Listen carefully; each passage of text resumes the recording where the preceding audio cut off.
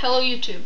Um, this is going to be a new series in which I'll be showing you how to program basic Java. Now, in this tutorial, I'll be using a compiler. It's called Eclipse. That's the one I prefer. There could be some better ones, some different ones. It all depends on your personal preference.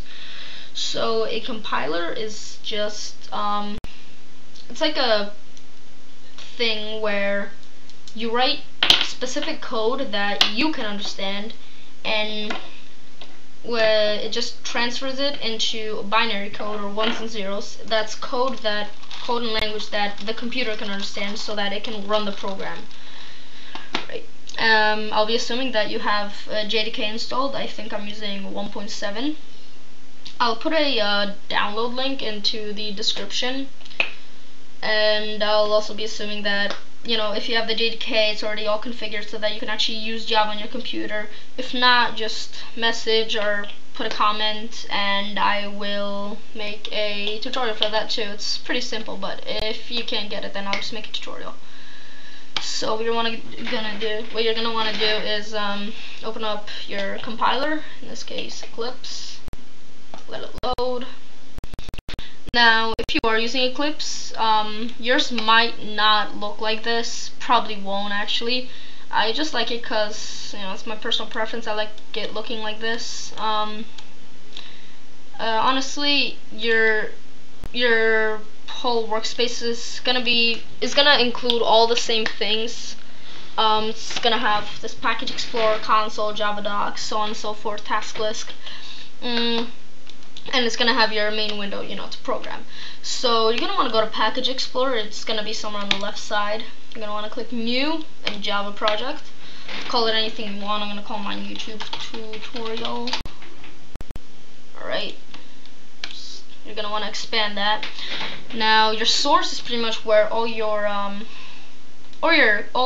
classes are gonna be, all your things with the actual code. Your source system library is just where you're actually gonna get the code from. This is where the pre-made code is. That's where it is, and that's where you can use it from. So you're gonna want to right-click on source, click right-click, go to new and class. Type it, make it whatever you want. I'm gonna call mine basic print, print. Okay. Now, what a class is, you might be wondering. It's pretty much like a big place where you put a whole bunch of code. So each class can be like specialized to do something. Like you might want to assign, if you're working in a company, you might want to assign one class for, let's say, one person to do, and then another class which has another specialized is going to be used for something else. You're going to want to give it to another person to work on, so therefore, you know, you get things done better and quicker. For now, we're just going to be working with one class, and as you can see, I already started writing a little code for us. What this means is public, as in this class can be called or used in another class. For example, if I had private, the code that's inside this class could only be used inside this class, but that's not what we're doing, so for now we're just going to stick with public.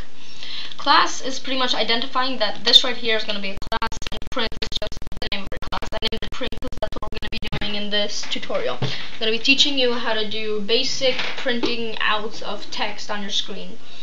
These squiggly brackets, just like this right here, it just encompasses a bunch of code, and yeah, that's what they're used for. So I'm gonna go down here and start writing. So public static void main string args, and then your squiggly brackets. Now what this means here is this is a method. A method is something inside a class that holds, well, it's where you organize the code. For example, this is your main class. Whenever you open up something in Java, whenever you open up a program that uses Java, the program automatically works so that it looks for a method that's called main, and that's from where it works from. if I were to name this something like, I don't know, something weird like Fadoodles, the program couldn't work because there will be no method called main. So we're going to entitle it main. And later we're going to get into multiple methods and multiple classes with multiple methods. And that's why you're going to need main. So that from this you're going to be able to call other methods. And that's how your whole program is going to be more organized and it will work a lot smoother. Now what public means, again, same thing as here. That it pretty much is going to be able to be used in other methods and other classes. This right here means that it's not really going to like ask for any true or false statements, because that's the only way a program can work, true and false. It's just going to like perform a solid action. And then main, I just explained that. And these are, well, we'll get into that later. These are just some like identifiers they make. They make like specifications for this class. So we made a squiggly brackets and we're going to put some code in here. So system.out.print, and then that. And it's just sort of like an unspoken rule that whenever you learn a language, the first program you ever make is just a hello world program. So that's what we're going to be making. And whenever you finish a line of code, you're going to have to put a semicolon. That just pretty much means stop code, go to next line. Now with this code, with this little block of code here, means that system, this is where the code is going, this is where the action is going to be happening inside your system. Like, it's not going to be happening on a network, it's not going to be happening in a separate window, it's going to be happening in your system. Out means that it's going to be taking the information from the program, the information that's inside the program, and it's going to be putting that information out into something, in this case a system. And then print is just a method that means it's going to print out code, and the code that it's going to print out is hello world. Now if you click run and just click OK right here, there you go, just print it out, hello world. Now you can either use print or print line. I'm going to explain the difference right now. Let me just copy this code because I'm lazy. Print just pretty much means exactly what it says. It's going to print out the code, it's going to go to the next line and print out the code, but sometimes it's going to cause problems, so I'm going to show you what happens when I click run. Oh no, print it out on the same line, and it just looks like that.